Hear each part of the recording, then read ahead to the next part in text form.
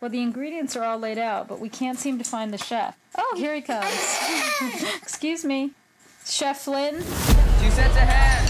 Fire 4 duck, 2 VIP. And get my mother out of the dining room. I'm sort of a player in this film about my strange son who figured out his life so early. I need your blowtorch. This is wonderful. Did you hear what I said? Yes. I just try and make sense of how this happened. I hated having to be at school 8 hours a day. I would just be drawing dishes, not really focused on what I was doing there. I asked my mom, can I be homeschooled? Welcome to my bedroom/workspace. My sous vide supreme, juicer, and my math book, which should go away. It was mostly friends in the beginning. Welcome to Eureka. Friends of friends, and then friends of friends of friends. It just kept growing. This is a deconstructed Caesar salad. On top is a Parmesan jelly. We have a writer from the New York Times coming. They told us you need to be prepared for what's going to happen with this. Did you get it?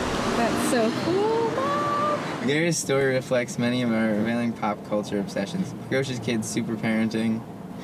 Okay, fine. Every time something comes out on me, it rubbed some people in the wrong way. That chef smashing you or whatever? That's ridiculous.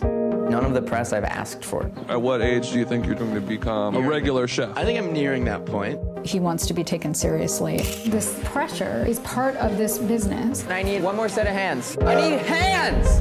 He wants the top of the game, and that's fine dining.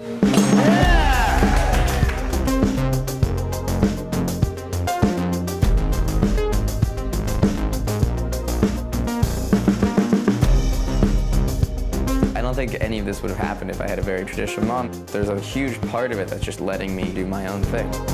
At what age do you think you're going to start looking like an adult? Some might say I'll be a boy forever. Did